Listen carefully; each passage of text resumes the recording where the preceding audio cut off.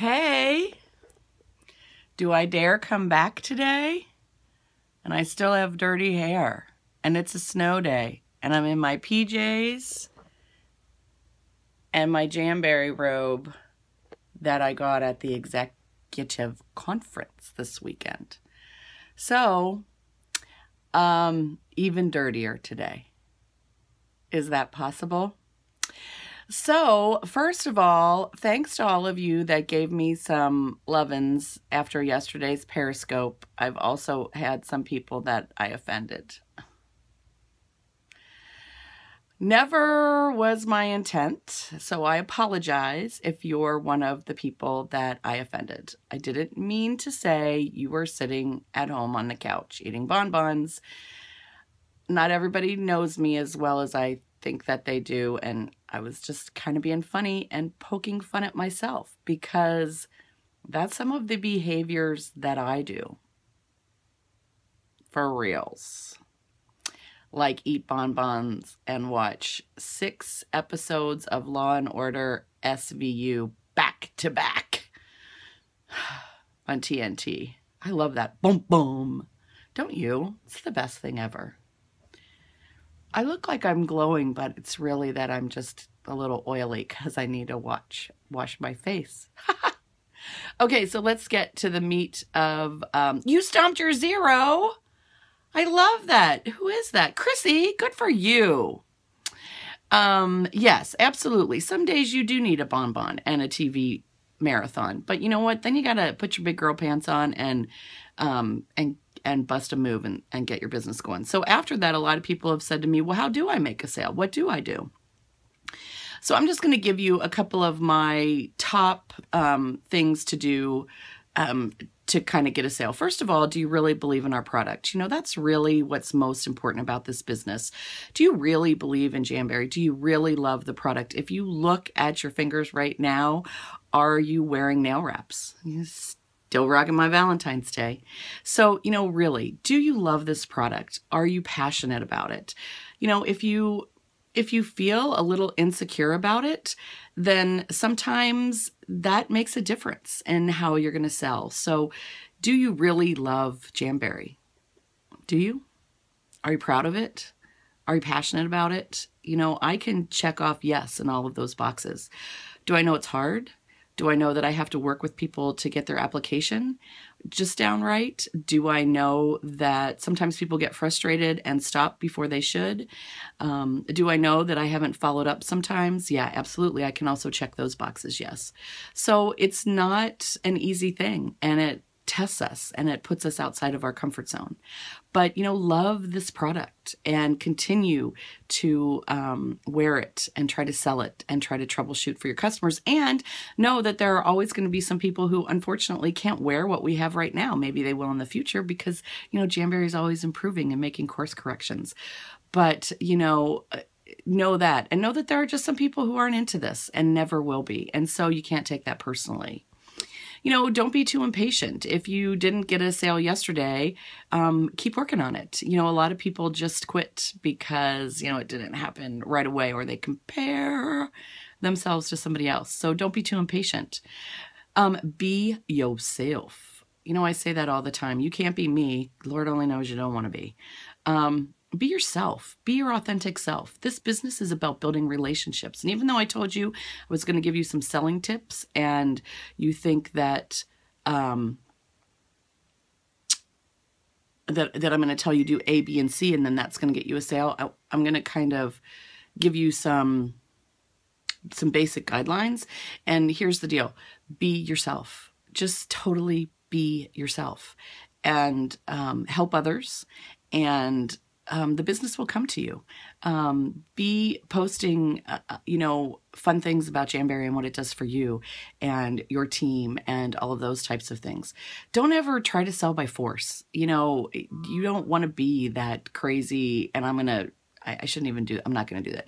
You don't want to be that crazy salesperson who's, you know, yelling and screaming and forcing a product. You know, make it attractive. You know, everybody knows particular brands because they love them. Brand yourself as the Jamberry lady that everybody loves. You know, don't sell by force. Don't sell by threat. Don't plead. That's my other one. You know, please don't post out there, this crazy girl in Jamberry said I was lazy, so I have to sell 4 sheets of wraps today. Please, please, please help me. Don't do that either. You know, don't plead. You know, it always kind of hurts my heart when I saw a post the other day where somebody said, well, my Jamberry business hasn't gone like I had hoped, but so now I'm going to have a sale, or now, you know, will you please, you know, buy my inventory? You know, don't plead. Don't say, I only need 6 more sheets of wraps sold before I win this Hawaii trip.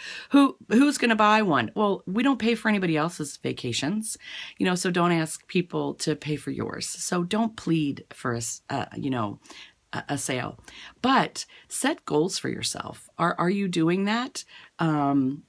Make sure that you're setting those goals for yourself and then try to reach them. You know, ask people for the sale in your most authentic you way without being pushy. So how do you do that? You know, I did a Periscope not too long ago about naming your fear. So a lot of times if you feel fearful about asking for something, you know, put that out there first.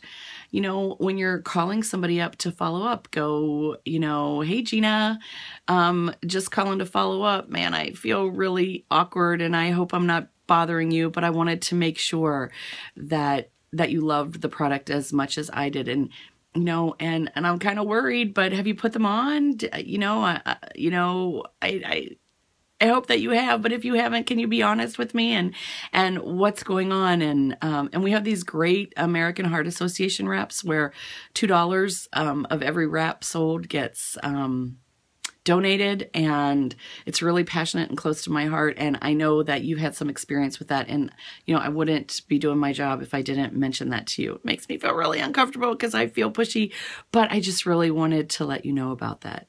So, you know, and you can't be me, so be you. Do what sounds right for you. Okay, so here are some nitty gritty, you know, because everybody's like, okay, tell me how to sell some of these wraps. Okay, you know, watch the section in JamU that talks about selling. You know, that will help you.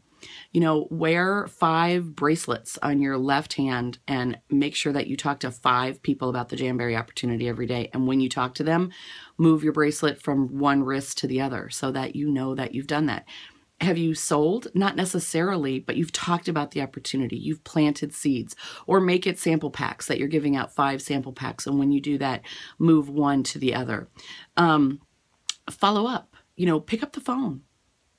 You know, Holly Ennis this past weekend, our director of training, girls were talking about doing coaching calls with their team members. And they said, you know, can we do it in messaging? Can we do it in texting? And she's like, no, pick up the phone and call. People have to hear the inflection in your voice. They have to hear your passion. They have to hear how you feel about it. So I know a lot of people have this phone phobia. Well, pick it up. Call people. Guess what? Everybody has caller ID now. It's not like when I was a kid and, you know, you didn't have that and you could prank everybody, which was so great. The days of prank phone calls are gone. But anyway, not that I ever pranked anybody except like Bill Scheer all the time. Shh, don't ever tell him that. But anyway, you know, pick up the phone. Nobody's going to answer most of the time. You're going to get their voicemail. So leave them a message. You know, have it scripted down. Practice with your battle buddy or your upline on what you're going to say when people don't answer the phone. You know, so follow up with your hostesses. You know, different people who like these categories of, I see your question there. That's a good question. And I'll get with that in a second. You know people who like these different categories of the wraps that we have. Our, wraps, the color of the year wraps are great for girls that are having babies, right? They're like pink and blue, you know, or just different things like that. That one that's checked, that's like a Wizard of Oz wrap. Do you know somebody who's crazy about the Wizard of Oz? You know, I would call them and say, you know, there's this wrap that we have. I think you'd love it. You know, you're building relationships. So if you see wraps that remind you of people, call them and let them know that.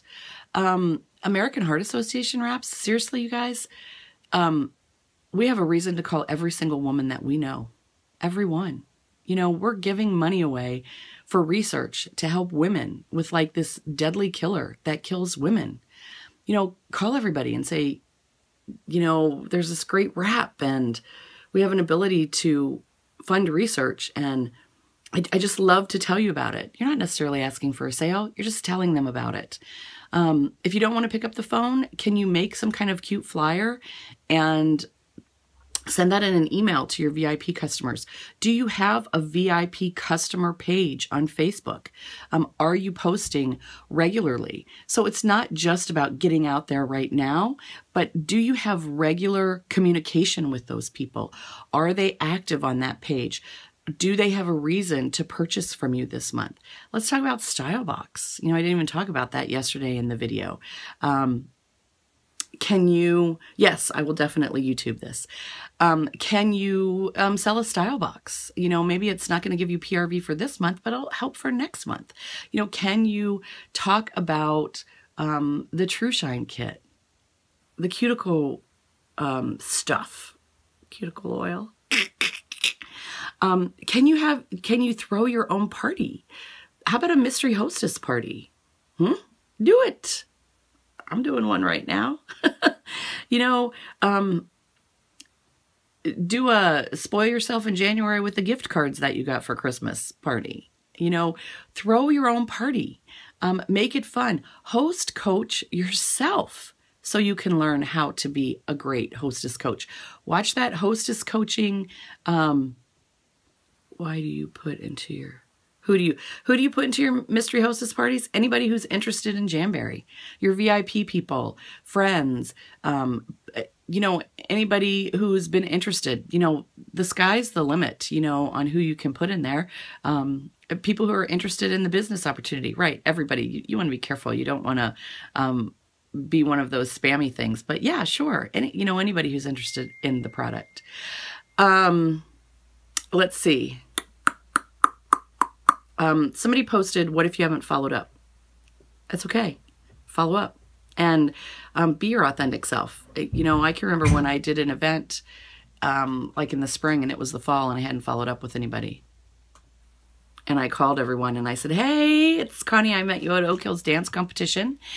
And I'm really embarrassed to say that you filled out my drawing slip and I haven't contacted you, and that's really bad on my part, and I so apologize. But I just wanted to get back with you because you checked the box that you were interested in the product, so what a huge fail on my part. But we have a great new catalog and there's some great new products coming out, and I'd love to drop one in the mail to you and as a little apology send you some extra sample sheets. What do you think? Can you give me a little bit of mercy and forgiveness? And I got a lot of people who responded positively in that way. So I know there's lots of other ways that you can get a sale. Lots and lots of other ways. So I encourage you to talk to your battle buddy. Talk to the people on your team pages. You're all on Facebook team pages. Put it out there to everybody. Hey guys, what's your best selling tip? How can you get a sale? You know, I talked yesterday about how I had sold some wraps based off of what I was wearing. I actually did. I was out and about and the teller at the bank asked me about them. And I always carry my inventory and like one of those carry my, my wraps with me. And I had them with me and I sold her a sheet right out of the inventory that I was carrying. So, and I got her information. I'm going to follow up and she thinks she wants to have a party. And, you know, I've been going to that bank for a long time. She's a new teller. Not everybody knows about Jamberry. Sometimes it's all about being uncomfortable, like doing a Periscope looking like this.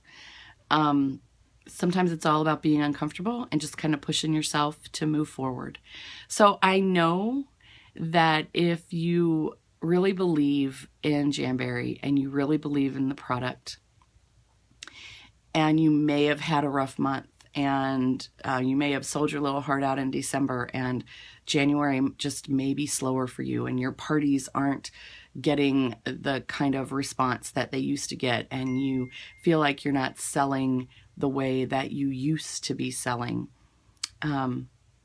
I truly believe that you can continue to do it. And it might be a little slower this month.